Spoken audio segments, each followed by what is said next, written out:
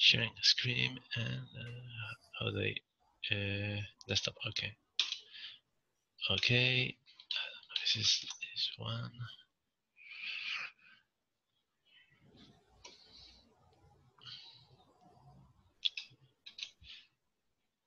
Why is this going so slow?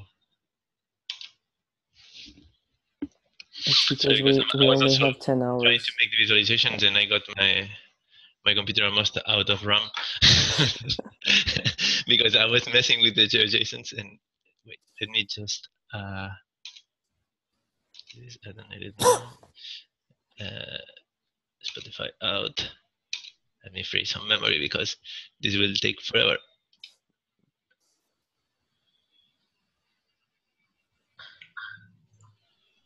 Now it is. Hi, how are you? Hey, what's up, man? Okay.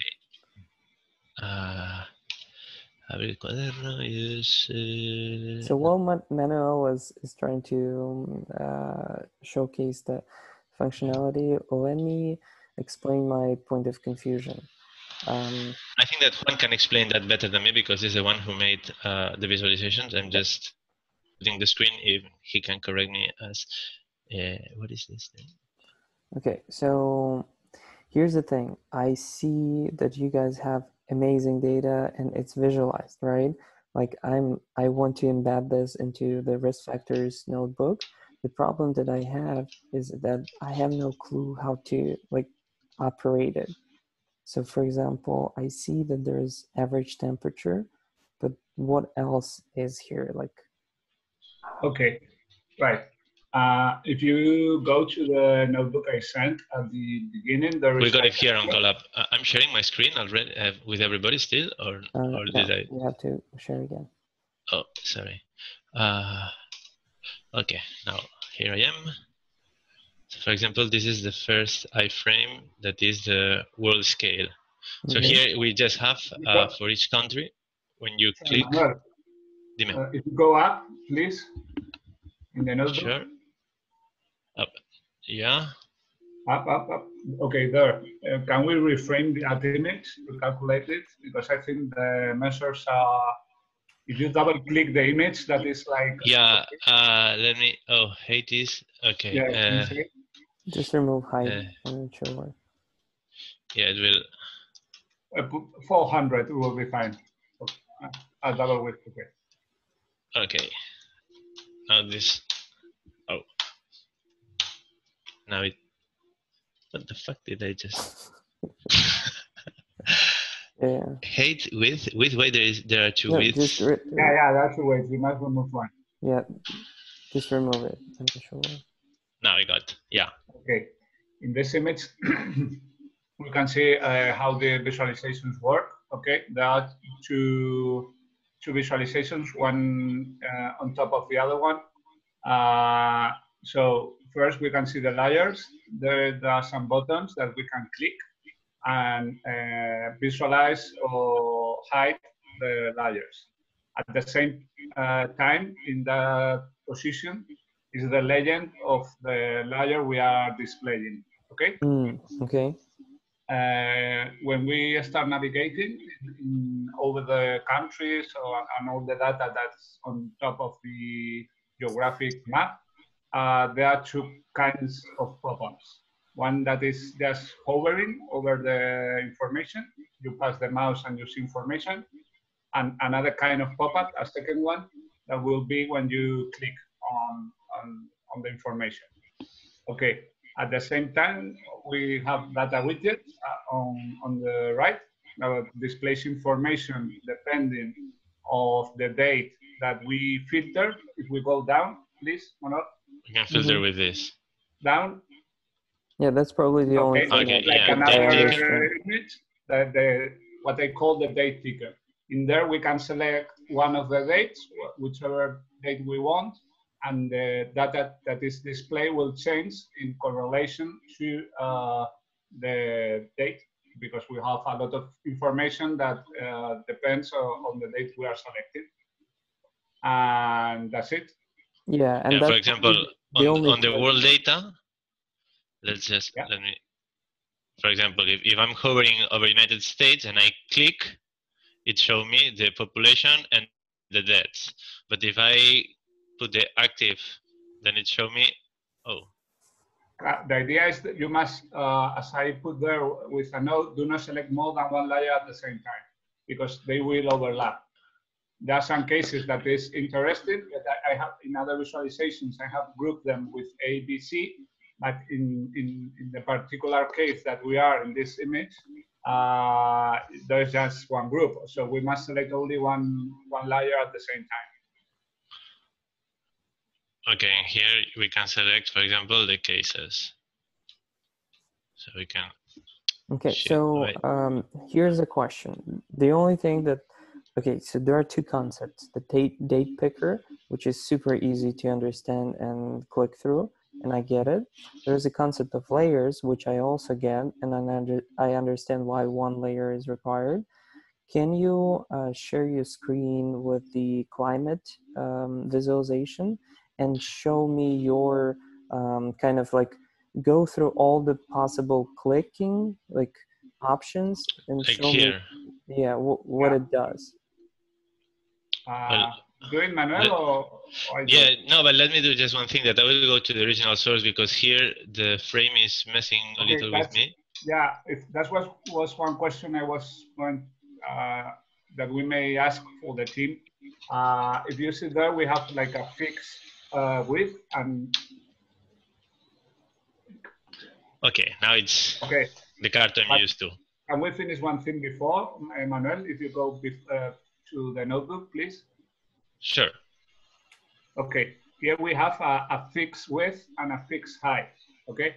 Mm-hmm. I don't know if there is a way of doing a responsive sizes here. To insert a web page that is responsive depending on the size of the screen. We can ask in general, maybe somebody has done that before. I don't know how to do it. Okay. Oh, we can write. I tried to search about that, but it was like coding with CCS that I didn't know, so I prefer to pass. Yeah, and we can try to do that with CSS, but I would prefer not to, just because we only have like 9 hours left. Yeah. All right, so let's get back to. Let's go to the Meteo. So here we have different layers. That will be the minimum temperature, the maximum relative humidity, pressure, and the regions. Now is the average temperature, right? And these are the name of the regions that has the cases now. Okay, so this is the number of cases in each region. If you go, if you zoom in, it will be easier to understand. It's a nice exercise, this one, like of user experience. That you... Okay. Sorry for my computer, because I'm now. Okay. So yeah, for one region, we have the data relative to the COVID cases. And also what is printed on the map, the little points are the average temperature on each. That is the layer of temperature that you can choose to pick the minimum, but now will be like messed up. Now this is the minimum temperature. So you can click each point, so you can have like a display of all the data, all the climate data we have. If you close the window of the cases, on top of, you can click whatever station you want. And have the full, so when you click on one point, you have the information relative to all the layers. But what you pick here is only what is displayed on the map. Am I right? Exactly, yeah. Perfect. Well, that should be said by Arthur, but I mean, it makes quite sense. Okay, so let me ask a question. So basically, this visualization shows correlation between the data on cases and the climate data, right? Like the one-to-one relationship. Yeah. Yes. Okay. Yeah, exactly. The concept of the 5 visualization is to always have the cases and overlay the data we have from geo data. I mean, in the first case, with the first visualization will be the whole world. The second one is the zoom to Italy, just the cases again. We move to the third visualization that will be with, I think it's this one, with climate. have Then we have climate, the mobility. And one more that I'm forgetting right now. No, it was Demographics. mobility. Demographics was here. Yeah. Demographics is the third one. Let me just open it. Okay, so let me continue my question. So we Yes. have the one-to-one relationship between the cases data and you know, whether climate or demographics or any other type of data.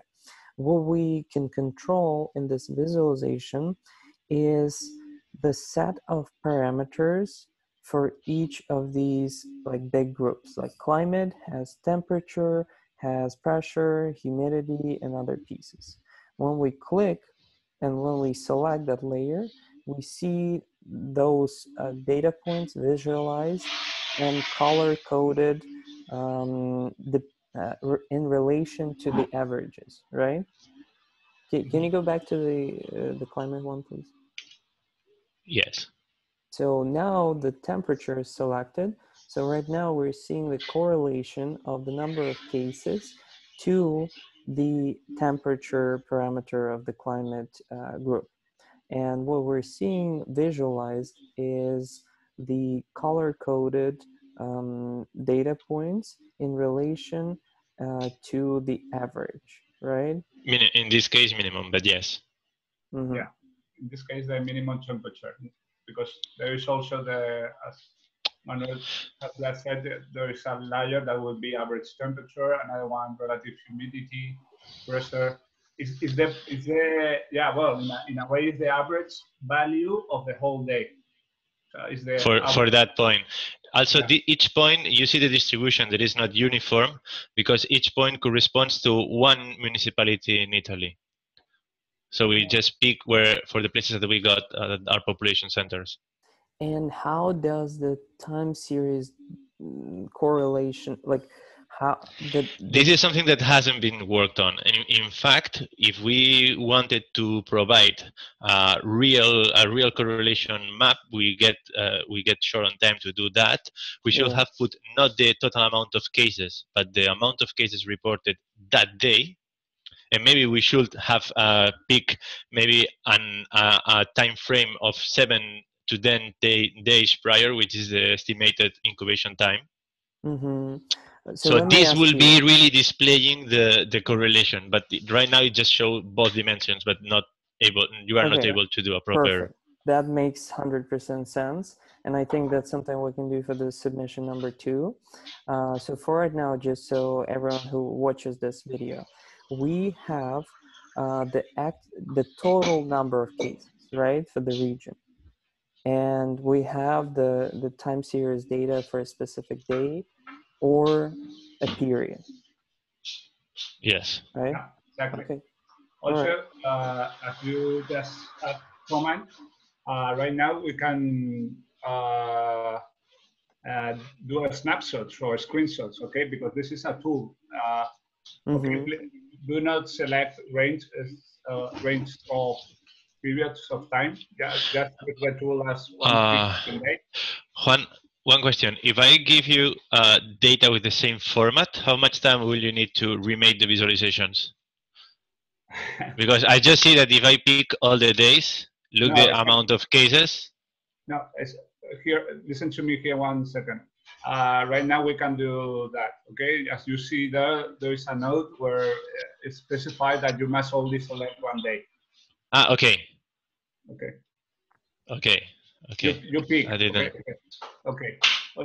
Then it was no. I mean, but we should think for round 2 to have not the accumulate of cases for each day, but the new cases reported that day. This way, when we select multiple dates, it makes more sense, because if not, we get the sum of all the accumulates, which is recounting every time. Can I ask you a question? Can we disable the period picker? And to make it just a simpler date picker, like one date at a time. Because right now it's very confusing. You were saying, sorry? If we can, if we can disable the date range picker, to select a date of a range of dates and select just one, because if we select any range, it will make no sense. And even if we put a notice to people to don't do it, people will do it. Yeah, I totally agree with that. It's something I will develop for round 2, but at this moment the limitations of the library don't permit that. Okay. I think that something is important to point out is that this is a tool for working with it. What I mean with this is that researchers or professionals that use this tool can do a snapshot of what the information they are visualizing doing. So they will have the option of, okay, I do a snapshot of the one of April, and then I do another snapshot of the 11th of April. So they can compare information to, okay, if I have this temperature in here, how does this affect the results I have 2 weeks later? Yeah. In the second round, I have in mind, and there are some people that are start working on it to complement this with dust and Plotly. This will permit filters that will relate the information that we visualize in the map with graphs, bar graphs and line graphs that will be displayed under the map. Okay. Yeah, but go ahead. Yeah. So so I get that part of we understand the date picker situation. What happens if you unselect temperature and select something something else on the list? Like what else is there? Like pressure. Oh, sorry. Just okay. We have the same like what is like -999? Maybe it's because there are missing values. I think the NASA API returns -999 when available is not present or not compute. Yeah, that's present in the last 2 days. If you move to another day, there are no 999 values. Okay, so basically the like the red stuff somewhere in the middle is still not like bad or like not high, right? Just because our minimum is low. Yeah, one question is Juan, how much time will you need with the same data provided to remake the visualization? Because I mean, the shifting the 999 for NAND, I think that Carto won't paint them and will be less confusing. And also making the cases just per day is 2 lines of code. Making the cases just for that. Yeah, so like for example, so when you pick a range, you pick you have only the new cases in that day, not the total amount. Yeah, I think the first issue is quicker to fix, was just 999. Yeah, this is a fill NA, and but the second one is is also a pandas shift and minus the shifted one, so you got the difference for each day and the next one.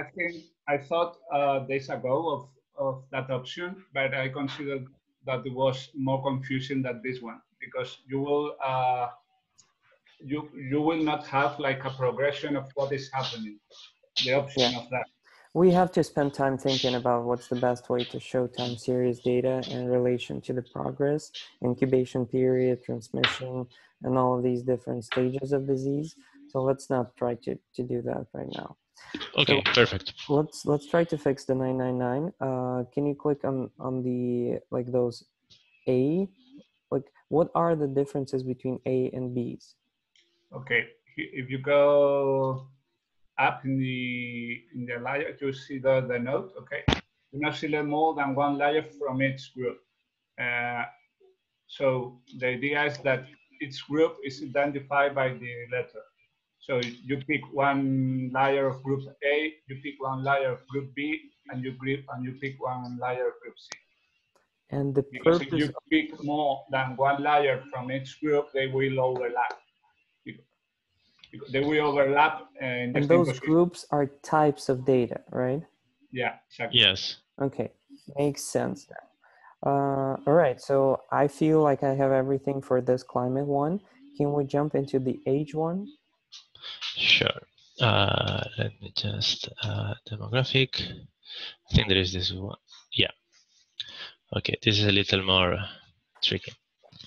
Here we have two different groups. The groups that we have as Meteo here are the genders. There is the distribution between. Let me just. Why is not? Juan, no me está borrando. What?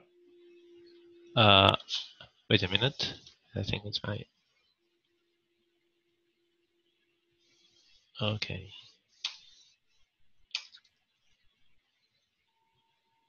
But I don't see the population, the selector for the ages. Up. It's up at the beginning of the. Okay. Yeah, I'm not So doing that. you can have the gender distribution for. If you want, I explain it. Yeah, but. Okay. Yes. I don't know if it would be better that I share my screen because more. Yeah. Go ahead. Okay. Yes. Yeah.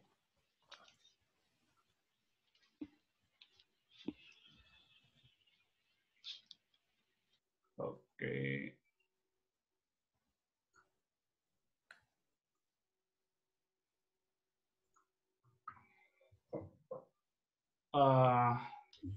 Do I share my screen? Yeah. You see the Slack, right? Yep. Yeah. Okay. We were in demographics. Okay. Those things. Okay, demographics. So here we have 3 groups. Okay. Okay, population density. Okay, I need to put a C here. I will note that. Demographics. Okay. Also titles. I will incorporate titles in here. Okay, so we have CoronaWhy, and later of the title I will put the what we are seeing. Okay, the demographics map. In here we display the 2 groups, ages and genders. A quick suggestion: when you're going to be creating titles, let's try to formulate them in a relationship way. So this visualization is attempt to show correlation between the number of cases to the climate parameters or climate data. Okay. Okay, so I could put a title maybe and then a little explanation that goes with it. Okay, great. Go ahead. Okay, so with hover information, if we click the points, this is the range of age. The 9 points will add the 100% of the population. And what are we seeing as a value is the percentage that is shown of in between 0 and 9. Okay, so this is the 7%. Okay, we see that the first we have 9 categories. The range between 0 and 9 age, between 10 and 19, between 20 and 29. Oh, these are distributions of age, right? Yeah. Okay. Okay. And the value we display is the value, is the percentage of the total amount of the population of that region. Are you able to easily change the names of these things? Sorry? Are you able to easily change the names, the titles of these things? Yeah.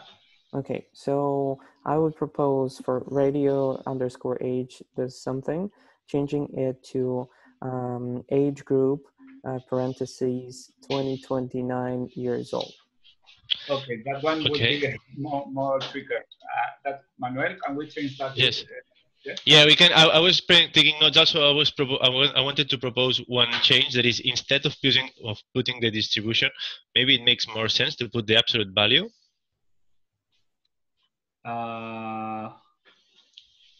I'm not sure about that, because with here the idea is we have, like in the legend we see from 0 to the minimum value and the maximum value in percentage. So in here we can very easily see, okay, where is the red? The red. Yeah, I think it makes sense. Like it is now, it's just very hard to understand because the titles. Yeah. So we can very easily identify, okay, where is the region with the population with more older? That is like a range of age very of to take care, no, with coronavirus. We can see here this one, a high number between 60 and 69 in here. So it's like a quick and easy tool for identifying. Basically, the person should be like, if they're asking a query, what region has the highest percentage of people of 70 plus years old? They should look at this 9 cells and look for red at the bottom, right? Exactly. Yeah. Okay, makes sense. Okay. One question. Arthur, can you please repeat the name that you wanted to put on the category? I'm recording this video, so I'll send you. It's fine. Yeah, I don't remember. The second thing, can you go back into Zoom view? Yeah. So once you click on the dot, can you click on it? Okay, value. No, in this option we don't click because there is no more. Just hover. Can you change the value to have %? So instead of the long float, having the 12%. Sure. But we should change it to, if we want the symbol, we need a string, Manuel. Dime?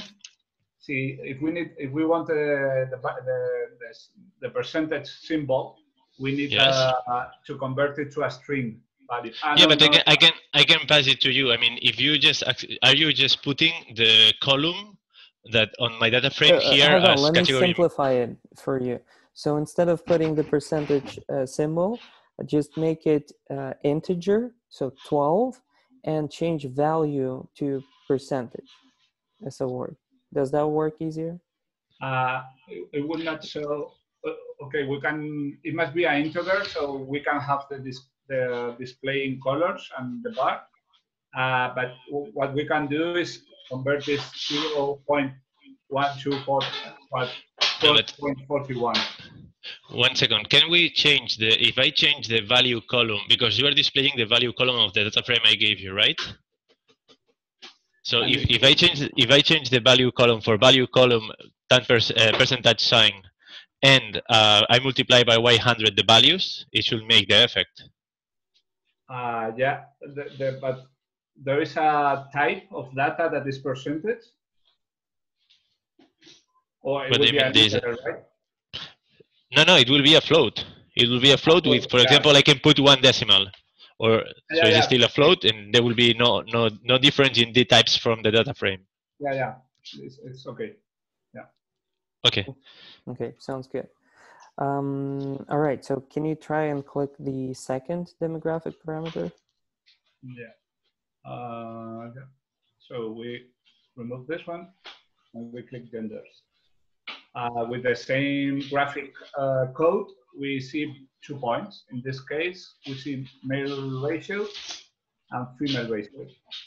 So what this permits is identify where we have more female or male in each region.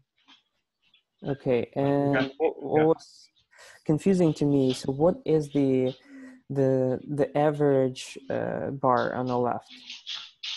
The average bar.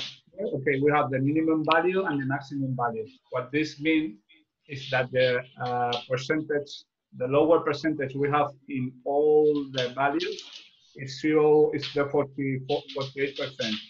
And the biggest percentage we have in all the values is the 52%. So now I'm looking at this graph and I should query, let's assume I'm a researcher and I query, what is the region was the highest percentage of male population? How, what is the visual cue? What we see in the visual graphically with the graphical code is that there is a predomination of more female gender in every region. And if we want to go to the precise data, we must make the over selection and see that, okay, for example, in this region that is Emilia-Romagna, we have 0.51.37 of female and 48.62 of male. That makes sense, but what do the colors mean? The colors means that the average value is white, that is 0.5, the 50%. So without hovering, for example, in these 2 points we were talking about, I know that this will be will be a 50%, and this will be 52. If I want the precise number, I will hover. So but just with the color code, I will know which value is. So the color coding is really a deviation from the mean? Yeah, in a way, yes. You have the mean is exactly the middle, the 50%. And if it goes to 52, we go from the deviation from the mean, and blue will be to the other side. So the question that this graphic really answers is, what are the regions of Italy that have the higher percentage of males or females in regards to average value in Italy, right? Yeah, exactly. Okay, makes sense. Perfect. Can you click the other one? Yeah, the other information we have in this, well, we can also, okay, active, with change between cases, active people, recover, and deaths. Okay, as Manuel commented before, we can change the date and all the information will update. Also this one and the graphic one. And the last layer is population density, okay? Yeah. That is the color of each region. We hover each region and we will see the region we are on and the population density. I will add here maybe the values of area and total population that will help to understand. So can you explain what 376 means here? Yeah, that's the total amount.